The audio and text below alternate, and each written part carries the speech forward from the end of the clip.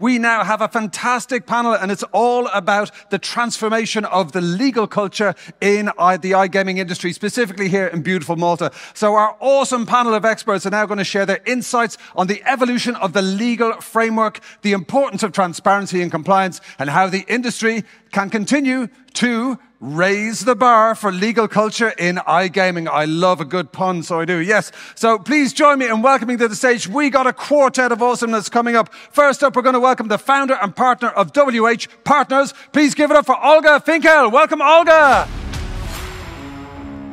Fantastic. And Olga is joined by the General Counsel at Betsson, Corinne Valletta'. Welcome, Corinne. And also the Director of Legal Affairs at Bragg Gaming, Alma, Meglič. And then rounding up our quartet, we've got Legal Director at Push Gaming. Please give it up for Denisa, Delareve. Merci, fantastic. The stage is yours. Good afternoon, everyone. We finally got to the stage by the time we should close this panel. But fear not, we're still going to discuss our topic. And our topic is corporate legal culture, which refers to the shared values and practices within the legal departments within the organization. And it also refers to the value the legal departments themselves hold within the organization. Corporate legal culture embraces and promotes establishing of ethical standards within the organization and influences also how legal risks are dealt with and how professionals, legal professionals, actually contribute to the overall objectives and missions of organization. And the strong legal culture promotes transparency, accountability within the organization. So how strong is the corporate culture within our industry, within iGaming? Well, as a lawyer in private practice, I've been supporting the industry for over 23 years now. It's a big number, scary sometimes. But I recall that maybe 20 years ago, when a client would come from any other industry, regulated industry, the main question about specifics of the industry would be, please tell me what the rules are and how do I do my business without breaking them. But I recall very clearly that in those early days, when an executive from iGaming company would come, more often than not, the question or the request rather would be, please tell me how not to get caught. This is something that struck me and shocked me at the time. To our participants in this panel, in-house counsel within the gaming industry, you joined from different paths, different routes, B2C, B2B, later in more recent years. How have been your first experience when you joined the industry? Have you been shocked with something as well? How were your expectations and what did you find on the inside? Denisa, you joined the industry in 2018, I believe, and you came from the private practice. How was your transition? Yes, so just to give sort of the background, so I came from consultancy law firms. I worked for some of the global law firms. And obviously, as you can imagine, the standards there are very high. You have very demanding clients, you have very professional legal departments coming to you, and they expect you to essentially be better than them. There is no room for wiggle, no room for risk, there is no room for error. So your advice needs to be top-notch and needs to cover all kinds of risks, actual or potential. And when I moved to the industry, it was a bit of a shock for me. I believe partially it's because of the transition from consultancy to in-house, but there were things that really struck me. And to be fair, some of the things that shocked me or struck me were related to stories I've heard. If you think this is bad, you should know how it was 5, 10 years ago.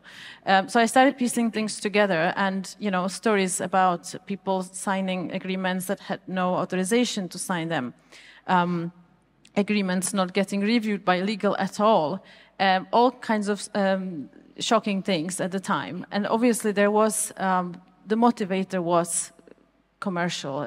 Let's make money. Let's not, waste too much time reviewing contracts. Just make it happen. If there's a risk, flag it, but that's about it. So it was a huge transformation for me to sort of be able to put myself on the other side and get on that mode of strictly business thinking and limiting the review, limiting my work to what is essential. It took some time to getting used to, and I think it also depends very much on what kind of company you work for. Yeah, we'll come to that. Yes, later. yes, I don't want to get ahead Corinne, of myself. Corinne, you had a different experience. You first joined the industry by joining the regulator in 2011, I believe, and then you moved into in-house position in 2017. How has been your transition from one to the other? Were people around you surprised that you chose this industry in the first place? Exactly. So my journey as such has, I mean, I hear some things from what Denisa is saying, and when I first joined the industry officially, let's say, but when I joined the regulator, that was 2011. It was a very different time to a very large extent, and I do still remember a little bit of what you said in your intro, that you know, let's see how we can kind of get away with it. And you would, if you're not smart enough working at the regulator, you would very quickly, you know, pick that up from the industry. But then things have progressed, things have moved on. Just as, you know, operators have become smarter and smarter, I believe so have regulators. And then I think we are in a different, very different time actually at the moment, a very interesting, challenging time for both operators and regulators. But if I just have to stick for now to my personal experience, coming from regulator to operator, for the purposes of this question, I would say that there was a lot of the same. I didn't have the shock that Denisa had from the consultancy industry, from the consultancy side, because I was effectively an in-house lawyer with the regulator, then to the operator. It was the same industry, so that was all similar. The speed, however, the speed at which you're expected to find solutions, that's a totally different story. The pressure you are under on a day-to-day basis, I mean, not only are you in-house, I think this would be characteristic of most in-house counsels, in other industries as well. But when you couple that with the gaming industry and the profile of the gaming industry, how competitive it is, how, you know, brutal it is when you get out there. I mean, I was expected, you know, within my first week on the job that I actually, you know, propose solutions without even knowing enough about Betsson at the time. You know, obviously I was just jumping into the fire. So yeah, I would say that was the main thing that took me back when I did my first move. How was it for you, Alma? You joined from the 3 participants in this panel latest, 2020, yes. And you joined the B2B operators. How has it been for you? Have you had less shocks, perhaps? Have you been moved positively over the years? What do you think? Well, I can draw a lot of comparisons with what has been said already. So, like you said, I joined the business at Bragg, the industry, in 2020. Maybe, you know, adding to what was already said, perhaps the biggest shock for me was that the scope of the industry itself. So coming from the continent, Slovenia more specifically, you know, general public is not even aware of this industry there. So it was perhaps for me the biggest shock was the scope and the volume, the speed, everything. I was used to, you know, being involved in the regulated industries before in investment banking and finance realm, but basically this was, you know, the fast-paced environment, and basically this industry has been a new thing for me. We knew about Bragg in this like small circle of M&A corporate lawyers in Slovenia because we knew about the transaction, so basically the acquisition of formerly Oryx by Bragg at the time, but it wasn't something that was part of the public perception that there is one of the leading B2B software providers that has offices in Slovenia. This was not part of, you know, us being aware. So I joined also at a very interesting time, I must say. So it was just after the acquisition, but before we really restructured the business to, you know, in line with the consolidation under Bragg. So basically that was the opportunity, and we took that opportunity to take a hard look at ourselves as a legal department as well. What can we do to step up to the challenge? And we did just that. basically we restructured the department, reassembled it, enhanced the compliance function as well, and we basically came up with something leaner and capable of meeting the demands of the industry. And we also took the challenge of leading by example at the time to basically transfer the industry from a more kind of, startup culture to a more mature corporate business. Right. That's a very interesting point. So basically, when the professionals move in, it's very clear that you start driving the change from within, especially when you had the legal departments, you drive the positive, the strong legal culture from the within. But in my experience, another thing that drives this change, so to speak, is the attitude of the top management. You mentioned it depends on the company, the attitude of the top management. I recall many years ago, 20, maybe 15 years ago as well, some conversations with in-house counsels at the time. And what struck me in this, that sometimes quite a few of them were frustrated or depressed even, because they would say, I'm not valued in my organization. Nobody hears me out. Nobody values my opinion. Sometimes they ask, but nobody follows it. So early on, as far as I can recall, more or less the attitude was, let's act today, let's make money today, and we'll decide tomorrow how to deal with it, okay? Make hay while the sun shines, and we don't care about tomorrow.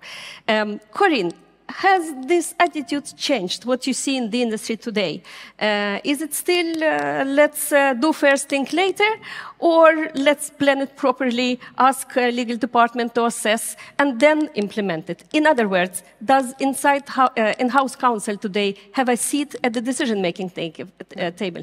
Most definitely. I mean, sustainability is key, right? It's the latest buzzwords, and having a sustainable business has become the most important thing. I mean, I myself sit in Betsson, a large B2C company, largely B2C company, and we obviously take a lot of pride, in being in the business for a very long time. And so the only way you can stay there for a very long time is that you are making sustainable business decisions. So I have seen a bit of a journey, if I have to generalize about the industry, of kind of compliance and legal matters being a sort of necessary evil, a kind of checkbox that you need to go through before you get, and sometimes, they forget about you and you find out about something too late or whatever, to a time when, yes, I am part of the decision-making process. I know about something before it actually becomes a business,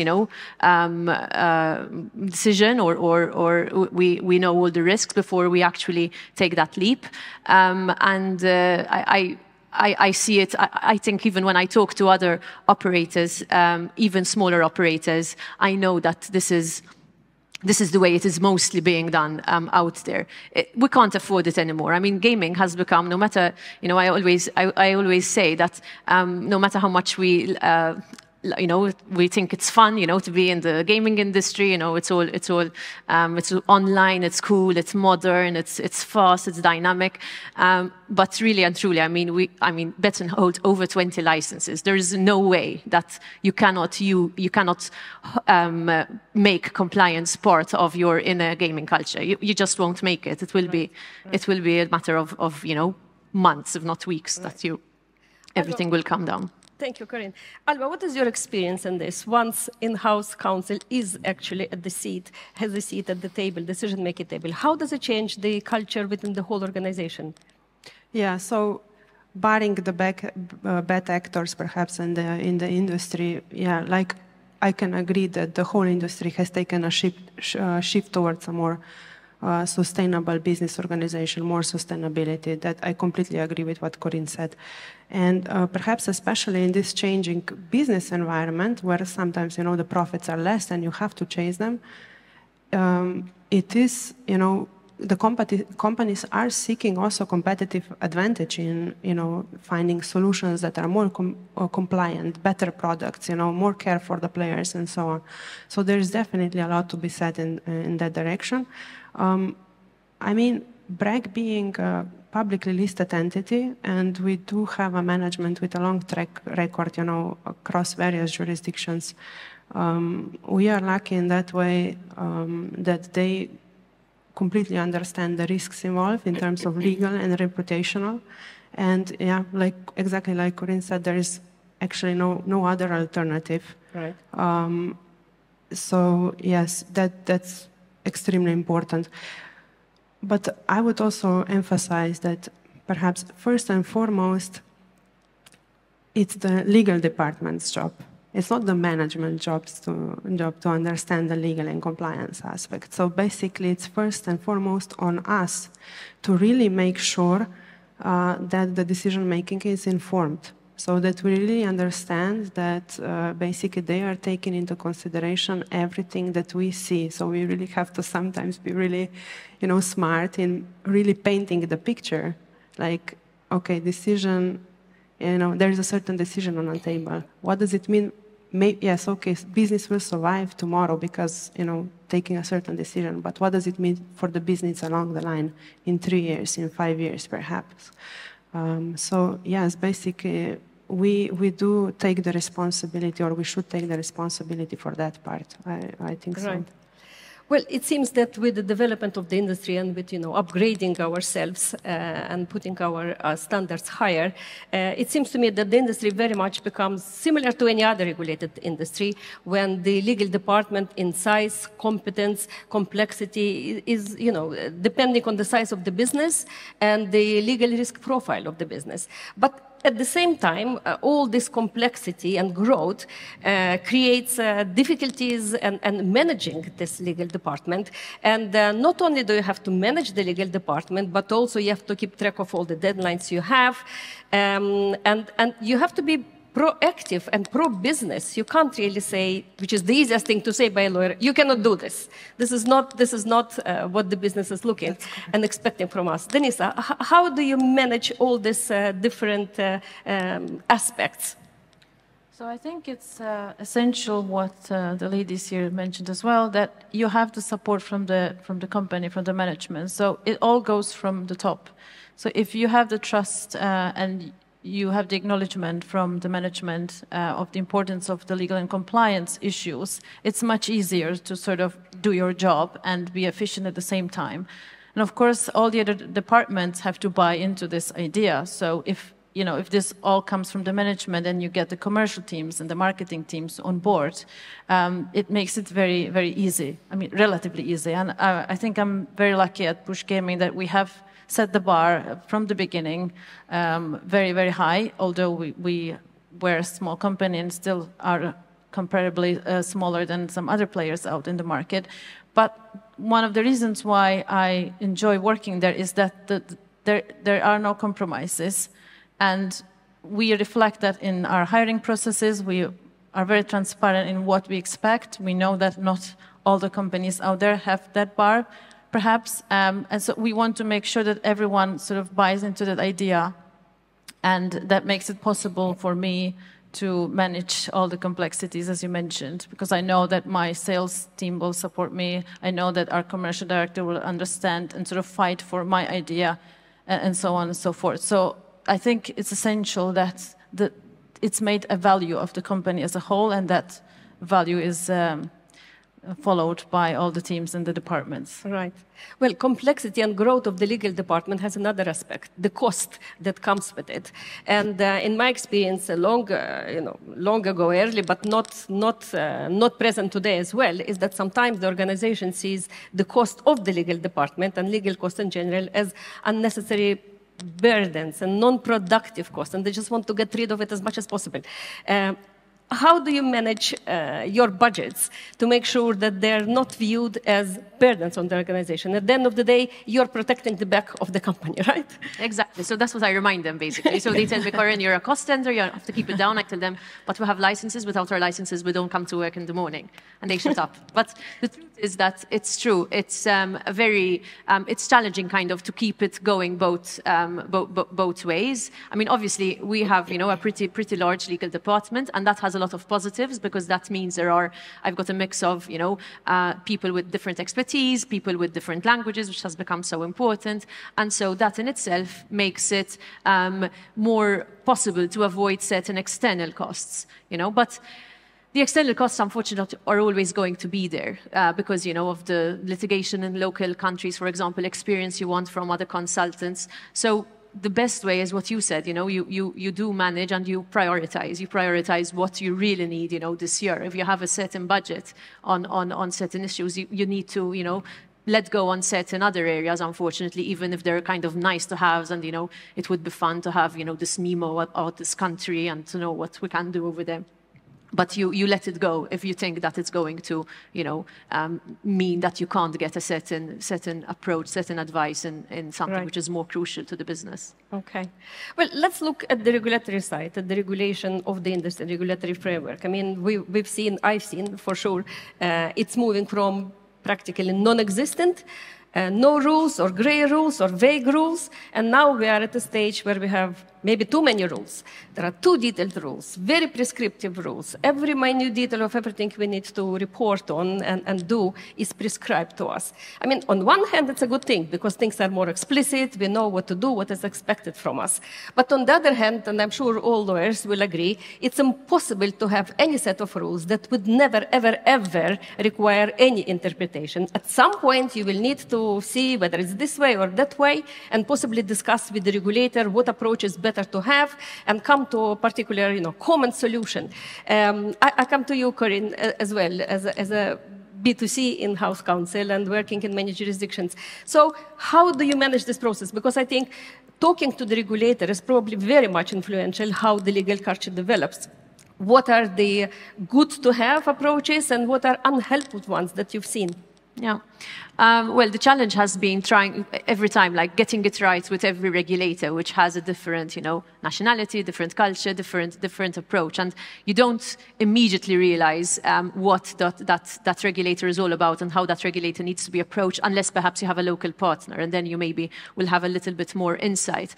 The trick part is, once you get that down, then you've got to translate it, so to say, for the business, because the business is usually, a few degrees removed from the communication with the regulator. So it will be difficult to explain to them, why we need to do things in a certain way. Why, with the MGA, for example, to mention one, like we do things this way because this is how, it has always worked with the MGA. But then we're going to a new regulator in Latin America, for example. That is not how they want to do things. That is, they don't want such an open, for example, line of communication. They want it to be a little bit more formalized, a little bit more official. They need an official letter. Sometimes it needs to be signed actually originally, you need to send documents in writing and stuff. So so getting that right is I would say one of the biggest challenges when there are so many regulators who, talk to each other on how they want to regulate you, but not how they actually, get business done fast. That is not the forte, unfortunately. In fact, when we were preparing for the session, you mentioned actually that some regulators told you, do not communicate with us. Yeah, we've received a couple of emails. Please don't send any more emails. Yeah, okay. Alma, what is your experience in dealing with Maltese regulator versus maybe others that you've dealt with? Yeah, in comparison to what we just heard, I think very positive overall. We really appreciate this open door policy that they have established, and we are in communication with them on regular basis on various issues, and we always have this, feel of, yes, we are all in the same boat approach, and this is like, it's immensely appreciated, yes, and because it was mentioned, we do have other experience as well, like for example, regulators that only want to deal in formal written communication, or sometimes you deal with a more apprehensive, regulatory body that is more apprehensive towards the industry. It might be due to, I don't know, lack of knowledge or, politics, various reasons. And then you have to, usually engage an external counsel to send an anonymous general query, and, you might not get the best results. I think that this open door policy really promotes compliance and, this is how we get the best solutions done. And there's also one thing I would like to mention, which we also really appreciate about this Maltese framework, is the recognition and understanding of the aggregation business. So basically, Bragg being, an aggregator, this is not just a given in any, in all other regulations. Basically, this horizontal approach towards regulating the B2B side, this has helped us on day-to-day basis immensely. It's not, like I said, it's not necessarily recognized in other jurisdictions. Right. Well, talking about regulation, there is at least one other aspect of it, is that, we came to the point where we have very detailed multiple rules, multiple sets of rules, even though they are kind of the same, but not really the same. Same by different, they say, right? But if we see, and I think we do agree that we see, that the legal culture in the industry has really stepped up. We are not cowboys or unruly teenagers anymore. Then aren't we supposed to be there and do things more in a free way? Why should we be forced to have everything prescribed in the minute details, and we have to waste literally our limited resources on things which may possibly not even matter much? Why shouldn't we focus on what matters most? How do we deal with this with the regulators? Denisa, what do you think? Where does it come from? Why is it like this? Is it because the regulators don't trust us? They don't understand what needs to be done? Why is that? What do you think? I think it could be very well related to what we discussed at the beginning. So I think they might be stuck in that era where, things were not done properly, let's say, or there were some cutting corners going on. And of course, we know that the industry has made a huge progress. We know we have stepped up, and we have professional legal departments, and we take things very seriously. But I'm afraid that the regulators have not always realized what happened, and they still have the old ways of thinking. So I think there's a lot of mistrust, for sure, plays a major role. I think it could also be partially down to some of the regulators not having enough professional staff that actually understands the problems from a practical point of view as well. It's not just theory. I mean, it's like having a judge sitting on a panel deciding a case, a commercial dispute, but if they never actually worked in the business and they don't understand the business, it's very likely they will render a bad judgment. So it's a little bit like that, I think. And then, of course, as I think Alma mentioned, we need that open door policy. We need to be able to talk to the regulators more. They need to see us as the same people like they are. I mean, we are all lawyers, so we should be a bit more in direct communication and remove that barrier. We are the regulator and you are the business, and we are the police, and you need to comply with our rules. I think we need to loosen up that a lot. Right. And that's, of course, a huge job. Right. We are basically running out of time, but I would like to see where we're going from here. I think we can all pat ourselves at the back because we have contributed to the improvement and upgrading of the legal culture in this industry. But where do we go from now? Can we just stay as we are? Should we improve? I guess we should improve because there is always room for improvement. So if I ask you to focus as concluding remarks for this panel on one important thing that you think is important and will drive further improvement of the legal culture, what would that be? Corinne? I think the industry has really matured. You know, the cultures have matured, the regulation has matured, and regulators have matured. And I think we should use that to our advantage. I think we should be open with regulators. I think we should, you know, the few Alma mentioned, you know, maybe, you know, there are still some bad actors out there, and that unfortunately, you know, taints the perception, so to say. So if we are more open with regulators, I really feel that I would say over-regulation that we are in, the conundrum of over-regulation that we are in at the moment is, you know, partly symptomatic of the fact that regulators weren't fully understanding for a long time about how to regulate. So, you know, you put in extra rules just in case, you know, something gets missed. That's not the way to go, but obviously we are in this place now and they need to step back. So I think if we are open with regulators and them with us, you know, taking that kind of open door, like listen to us, we listen to you, so to approach, I think we can go to the next level of what this industry is all about and what makes it so great. Great. Alma? Yes, so I like to focus on things I can control. right? Okay. And that's basically communication from our end. So, and it's not only towards the regulator, it's not only towards the management, it's with our colleagues in development, it's with our colleagues in sales, and so on. So, and this basically helps us to get our insight even, down the product line at the time of the development. That's one thing. And also communication across, the other in-house departments within the industry. For example, like Malta is really special in a way that it's a really small, tightly knit community of experts. Perhaps, in terms of broadening this and sharing this knowledge, it might make sense, I don't know, to have like a local in-house council, association of gambling lawyers.